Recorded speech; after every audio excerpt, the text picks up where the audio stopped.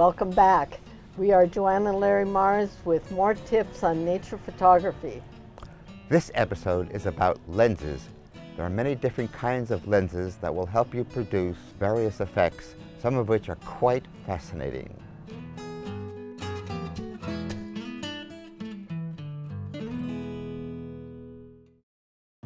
We are traveling through Arizona, photographing the beautiful scenery.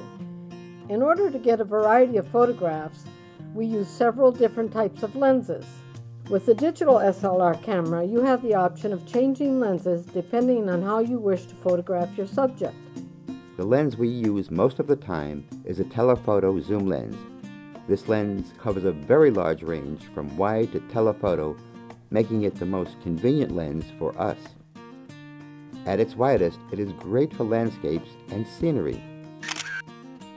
If you wish to capture a detail, you can zoom it all the way into the telephoto end and really isolate a portion of your subject. The zoom lens is a great lens for almost all your photo needs, but every once in a while you find yourself wishing you had a little more. I need the longer lens here. That is when the super wide or super telephoto lenses come into play. Big telephoto lenses can get expensive and heavy, but they get you in even closer to the action, and with animals, this can be very helpful and safer.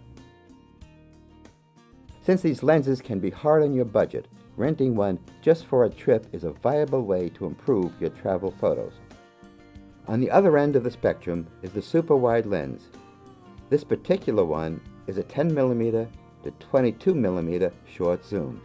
At 10mm, it is ultra wide and great for landscapes or tight places where you want to see everything. The wide lens tends to keep everything in focus, from near objects to the far off horizon.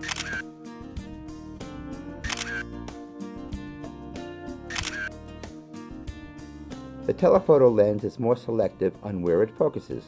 If you focus on a close object, usually your background will be out of focus.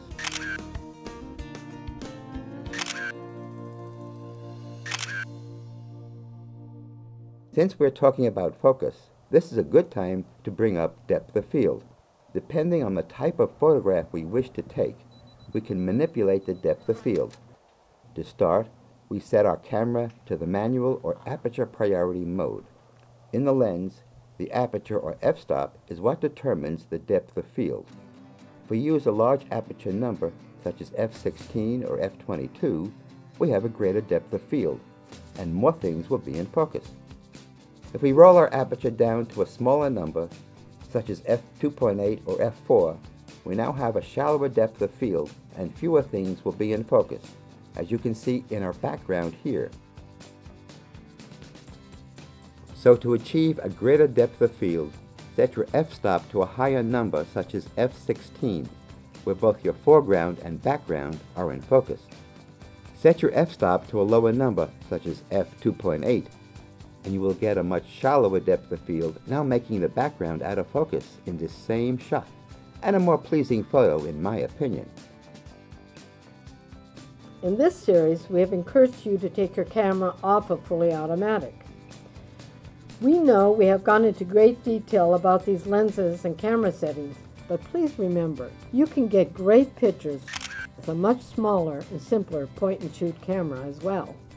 You know, Larry and I get so excited using our different lenses. We hope that the tips that we gave you during this session were helpful to you. Join us next time on the road to being a better photographer.